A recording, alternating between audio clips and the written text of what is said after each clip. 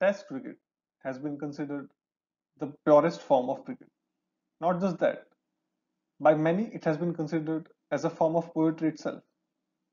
Many consider Test cricket the closest thing to life, and it is considered to be a parallel to life.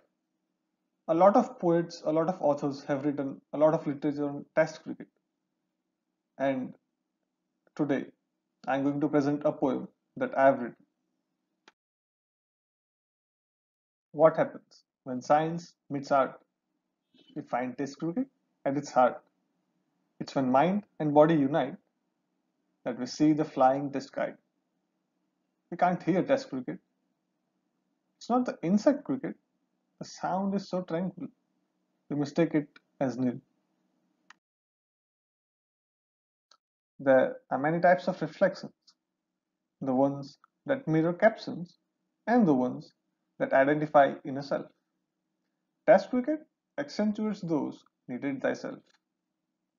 Each player unique with his craft, working to better his draft, will find Test cricket ask questions unique in shades and situations. Test cricket is played on the field, and a lot depends on the conditions built. But mistake it is grave to think conditions dictate the brave.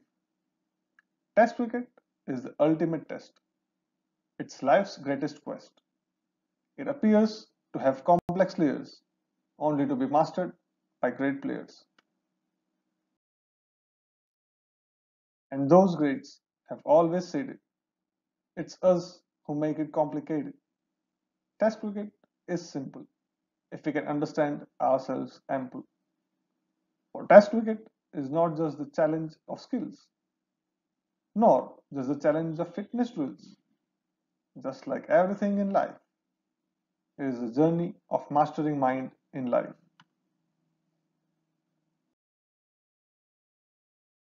Test cricket, you are life that is best enjoyed live.